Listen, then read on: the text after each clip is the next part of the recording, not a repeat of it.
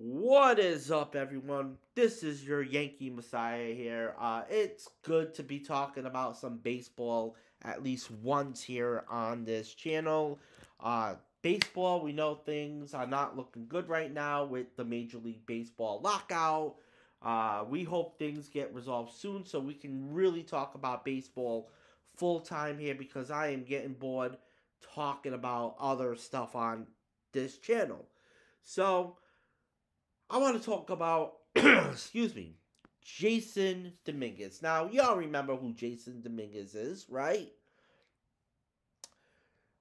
This player signed with the Yankees as a 16-year-old, and they started calling him the Martian.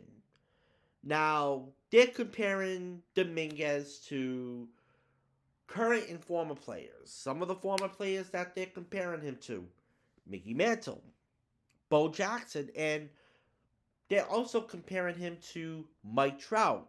Now, he was ranked the 32nd best prospect in baseball before he stepped on American soil.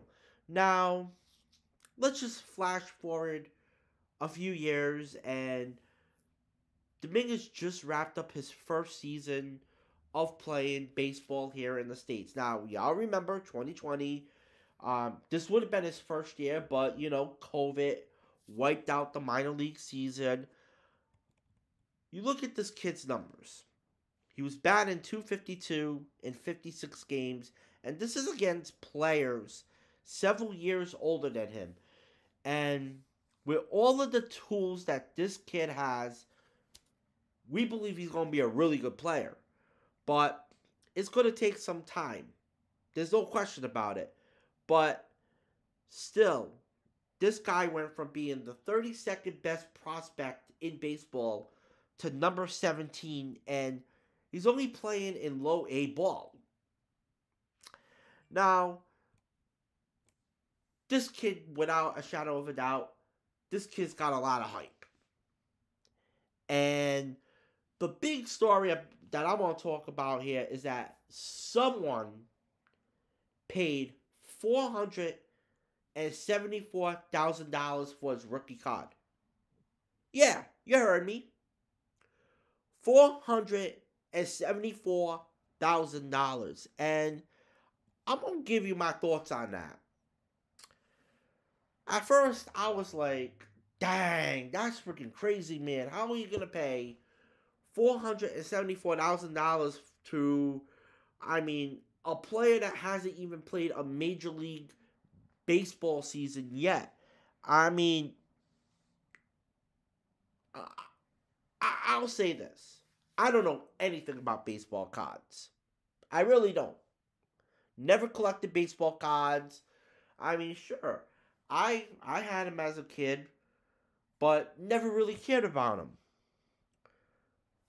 But it does seem a bit much. Now, I get that it's a one-on-one audio, which makes the value soar, but my God, that is a lot of money for someone who hasn't done anything in his career. And you can't possibly have a significant other to this, right? How can you convince someone you share a life with? Now, let's just say, for example, this was a guy. How can you tell your wife that, oh, this was a smart move, that I paid $474,000 for this? Knowing the fact that this thing could bust in you. Now, if he does make money out of this, and I'll say to this individual, good luck to you. Good luck. But the person that actually got the money, is this dude gonna buy a house? Is this dude gonna pay for his kid's college tuition? Or even, is this person going to pay their student loans. Sure, student loans right now is a big thing right now, but if Jasson Dominguez turns into those players that I mentioned, then it's a steal for the person that purchased the card.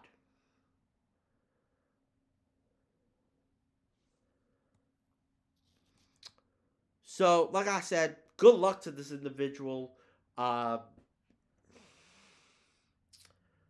we'll see what happens. So, until then, it's your Yankee Messiah here. I might come out with some Patriot stuff later on today. Until then, I'm out. Peace.